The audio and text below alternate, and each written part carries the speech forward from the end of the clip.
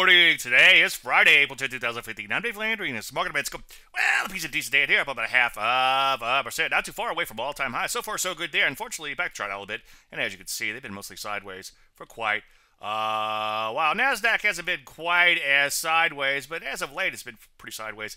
As you can see, I'm about a half a percent yesterday, too. Not too far from 15-year highs. Rusty scores the bummer, sold off fairly hard. Recovered to close off its worst levels. We're still down nonetheless. It, too, is not too far away from all-time highs like the P's. Unfortunately, though, we kind of see those highs, or hope to see those highs sooner rather than later. Some areas like real estate sold off. For the most part, it was fairly mixed out there. Drugs doing okay, clawing their way back to new highs. Ditto for some other areas, such as the civvies. Ideally, though, again, you like to see those new highs sooner rather than later. You know the routine. Take things one day at a time. Any questions, as usual, Dave at DaveLandry.com. I'm Dave Landry, and you just heard Market a Minute.